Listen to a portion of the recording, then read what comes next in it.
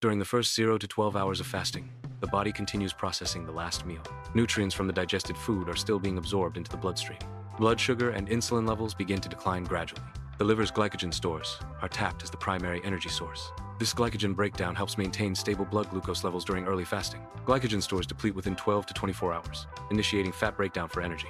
This depletion marks the onset of mild ketosis. Ketone bodies increase to fuel the brain during ketosis. Growth hormone levels rise during this metabolic shift. Insulin levels significantly decrease, enhancing insulin sensitivity. The body adapts to utilize fat as a primary energy source. After 24 to 36 hours, the body transitions into a deep fasting state. This state is marked by accelerated autophagy, a cellular recycling process. Damaged proteins and organelles are broken down and reused during autophagy, potentially promoting longevity.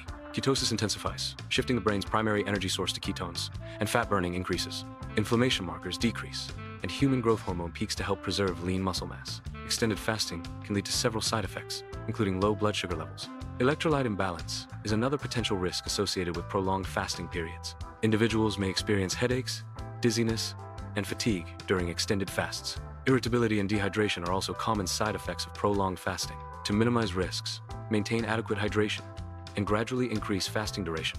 Avoid extended fasting if pregnant, underweight, or with certain medical conditions.